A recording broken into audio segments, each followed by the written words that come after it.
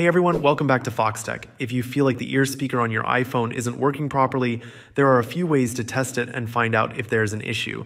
Maybe your calls sound quieter than usual, or you're just not sure if the sound is coming from the right speaker. Either way, let's go through some simple ways to check if your ear speaker is working as it should. One way to test it is by playing a stereo speaker test video on YouTube. These videos are designed to separate the left and right audio channels. So as the sound alternates, it should play from the ear speaker and then from the main speaker at the bottom of your iPhone.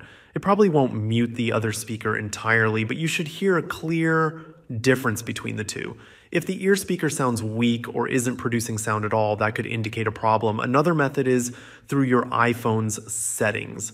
Go to Settings, Accessibility, Audio Visual Balance, and move the slider all the way to the left. This forces all audio output to the ear speaker while turning off the main speaker completely. Once you've done that, play any audio or sound and see if the ear speaker is working properly. This is a quick way to isolate the speaker and check if it's functioning correctly. In my opinion, the best way to test the ear speaker is by making a phone call. When you're on the call, make sure you switch to earpiece mode, not speakerphone. This will mute the main speaker and route all audio through the ear speaker, allowing you to check if you can hear the other person clearly.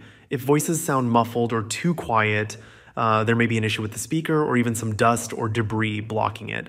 Another useful test is using voice memos.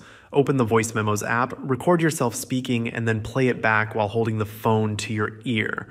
Since you're the one recording, you can control the volume and intensity of the sound, making it easier to hear how well the speaker is performing. If the sound is distorted, too quiet, or missing, it might be time to clean the speaker or check for a hardware issue. And that's how you can check the ear speaker on your iPhone. Hopefully, this helped you figure out if everything is working properly. If you found this video useful, make sure to like and subscribe to Foxtecc for more iPhone tips and tutorials. Thanks for watching and see you later.